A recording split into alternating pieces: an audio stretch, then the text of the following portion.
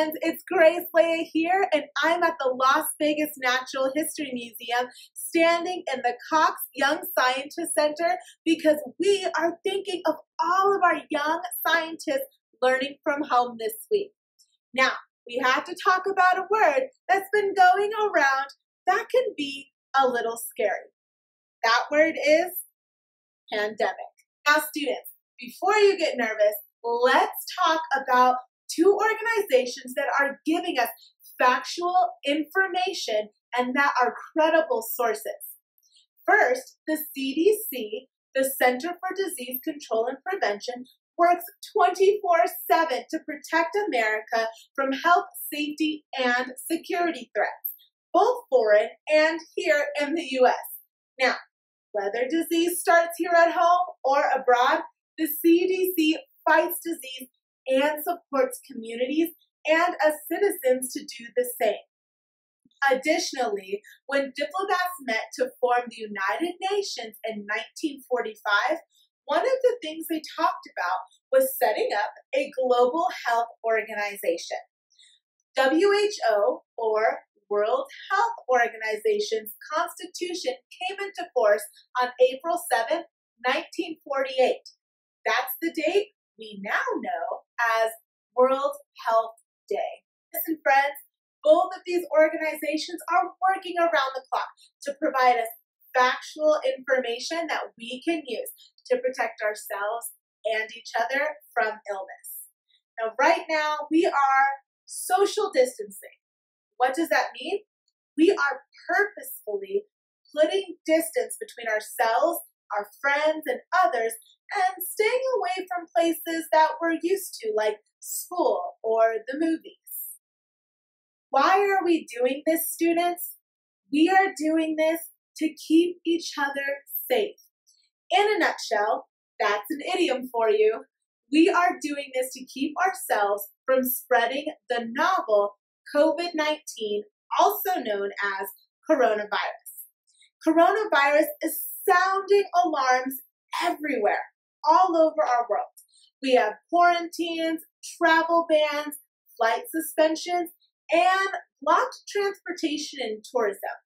This is really affecting us globally because there's a shutdown on the mass production and shipments of goods. You may have noticed our grocery stores are a little bit more chaotic than usual. Now, the CDC has warned that we need to be ready to act if the virus spreads rapidly across communities in America. The word pandemic can cause a ton of fear. Students, don't panic. We know you may be nervous right now with all that is changing around you and all of the different information you're seeing on a variety of social sites. Do your own research. Fact check everything you are seeing and trust credible sources such as CDC and World Health Organization. So once we identify a pandemic, our goal is to not contain it, but stop it. And guess what? You can be part of the solution. We can face our fears with science. Here is up-to-date information from the CDC on what we can do to help prevent the spread of COVID-19. You can stay home from work. You can stay home from school like we're already doing and other activities, especially when you already feel sick or have COVID-19 symptoms. These can include fever, cough, and difficulty breathing.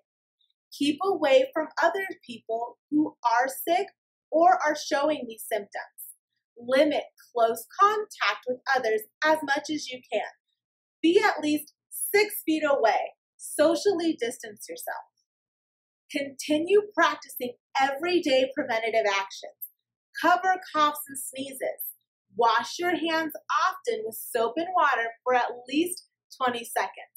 If soap and water are not available, use a hand sanitizer that contains 60% alcohol. Clean frequently touched surfaces and objects daily using regular household detergent and water. Use a separate room and bathroom You prepared for any members in your household who are sick, if possible. Stay in touch with others by phone or email. I know that we're socially distancing, but we still have communities to help us during this time, friends. If you live alone and start to show symptoms of the COVID-19 virus, please reach out to family, friends, and ask health providers to check on you during an outbreak.